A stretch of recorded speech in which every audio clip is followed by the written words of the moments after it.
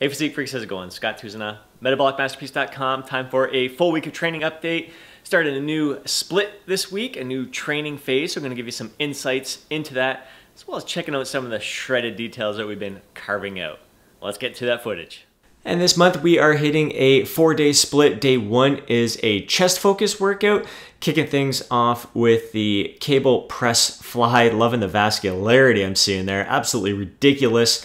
So the pressing portion of the movement, pretty easy, but really focus on a good squeeze, good contraction, and a nice slow eccentric for the fly on the way back there.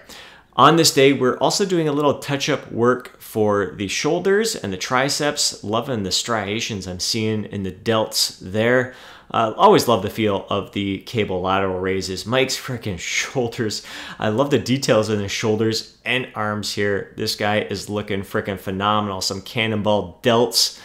Just great shape to his shoulders and arms here. Something that I don't think he realized he had. We've been talking earlier this week about how he's always been in good shape, but never really noticed the separation between his shoulders and arms. And now, not only does he notice separation between his shoulders and arms, but freaking striations and vascularity like crazy.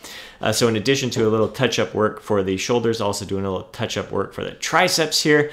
And Rick with some shredded details in his triceps popping out there. Day 2 is a back and bicep workout, but we're kick things off with the trap bar deadlift. So getting a little bit of glute and leg workout in there, but mainly using this to focus on the upper back. And damn, did we ever feel this for like 2 and 3 days afterwards. Traps and upper back, really felt some muscle soreness there. Nice and conservative with the weight. Haven't done deadlifts in about 4 or 5 months at least.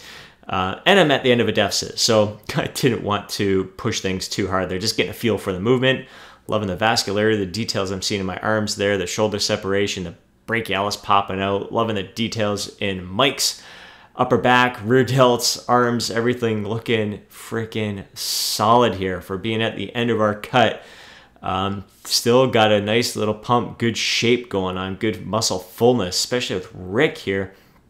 Love seeing the back muscles popping out there, the shoulders, the arms. He's looking nice and full here today. Again, he's just kind of joined us, stayed within striking distance, and joined us at the end of this cutting phase here. Loving this movement, a high pull, like pulling a row towards the neck, and then a little external rotation. So similar to a face pull, but not quite. You're more rowing towards the neck and then getting a little external rotation on there. Definitely feels different with this, doing it on the seated row machine as opposed to like a high pulley or even a mid pulley. So later on in the biceps here, we're keeping the rope hammer curls in the training this month. A little bit higher reps here. We were including them in 8 sets of 8 in the last phase. Really enjoying the feel of those. And day 3, shoulder focused workout. Kicking things off with the push press. And a movement, man, I haven't done a push press in ages. So really taking us a little bit getting used to. Mike's maybe leaning back a tiny bit there. This is our first set, just trying to get a feel for things. And timing. It's all really comes down to timing with this movement. So what we found is a little pause in the bottom, then squat down just a bit and use that momentum. If you catch it at the right timing, you can push it up there with ease. I can really crank up the weight here, and by our 3rd set, we were feeling really, really good with this movement. So looking forward to working this in the weeks to come here. So still in the gym 6 days a week, and so rotating through this 4-day plan. So going to be hitting each of these workouts basically twice every 8-9 days. So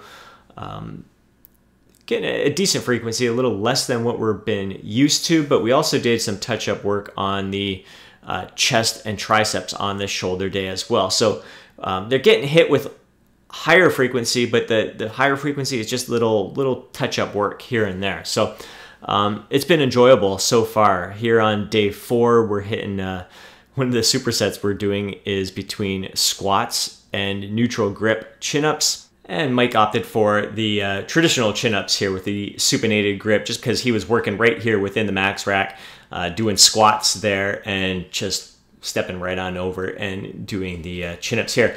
Great plan. Looking forward to sharing more next week.